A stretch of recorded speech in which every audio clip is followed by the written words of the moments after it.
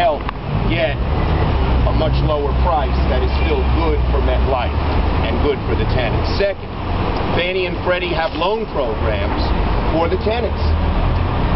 If tenants need help in terms of buying their apartments, those who might want to do so, Fannie and Freddie can provide loans for them at a much lower interest rate than they might be able to get conventionally.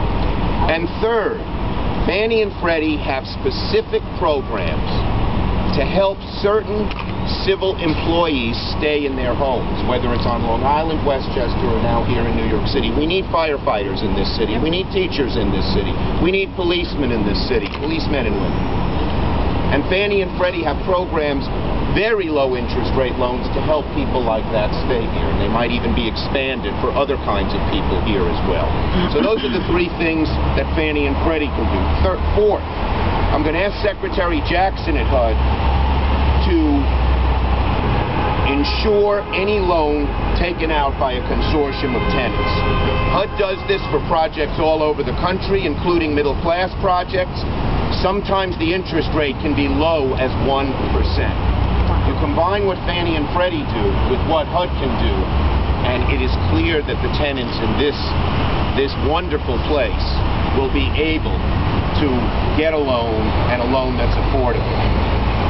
And finally, two other things. You've heard of Section 8 vouchers.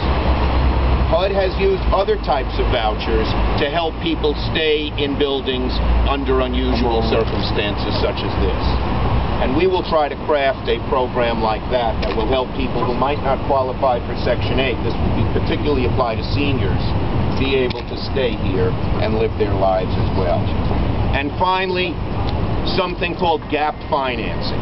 If for some reason the package that Dan and Christine and everyone here has put together doesn't quite meet the market needs of MetLife, and again we're asking them to understand our needs, there's something called gap financing.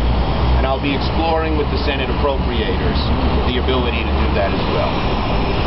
All six of these are real possibilities that make a tenant buyout a much more likely thing to happen.